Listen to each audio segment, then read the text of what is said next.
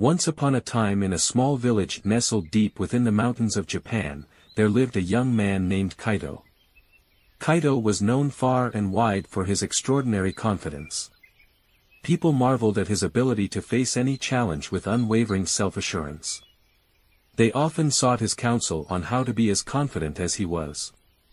One sunny morning, a curious traveler named Hiroshi arrived in the village, having heard tales of Kaito's legendary confidence. Hiroshi was a timid soul, plagued by self-doubt and anxiety. He believed that if he could learn the secret of Kaito's confidence, he could transform his life.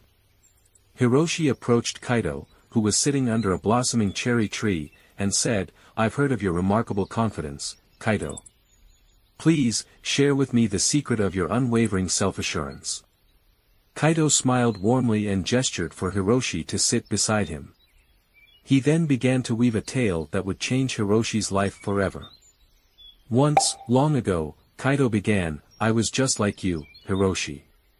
Timid, anxious, and afraid of the world. I constantly compared myself to others and felt I would never measure up. My lack of confidence was a heavy burden I carried everywhere." Hiroshi listened intently, eager to discover the secret. One day, Kaito continued, "I met a wise old monk named Zenji. He lived high in the mountains, far from the bustling world below. I went to him seeking answers, much like you're doing now." Hiroshi leaned in, captivated by the story. "Zenji told me that confidence is not something you find outside yourself," Kaito explained. "It's something that lies within, waiting to be discovered." He handed me a small, smooth pebble and asked me to look at it closely. Kaito reached into his pocket and produced a similar pebble, handing it to Hiroshi. Hiroshi examined it, noting its simplicity. "Zenji told me that the pebble represented my inner self," Kaito continued.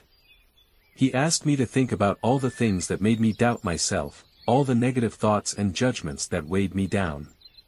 I imagined each one as a heavy stone placed on top of the pebble." Hiroshi closed his eyes and envisioned his own inner pebble, weighed down by self-doubt and fear. Kaito went on, "Then, Zenji asked me to let go of those stones, one by one, and watch as they rolled away. As I did, I felt lighter and freer. My inner pebble, my true self, started to shine brightly."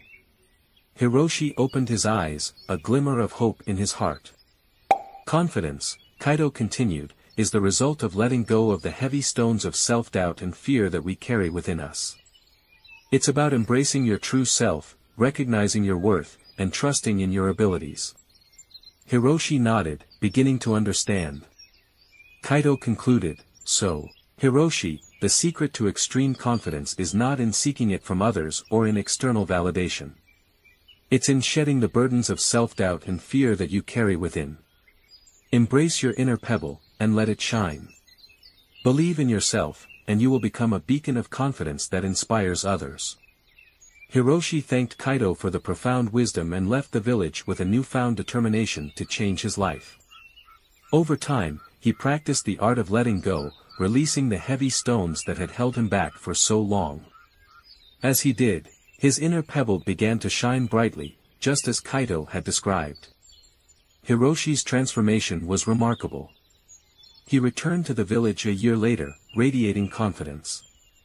People marveled at his newfound self-assurance and sought his advice.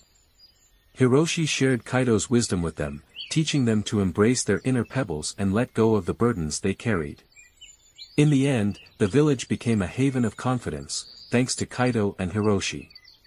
And as for Kaito, he continued to sit under the cherry tree, sharing his timeless wisdom with those who sought it, knowing that true confidence was a gift that could change lives.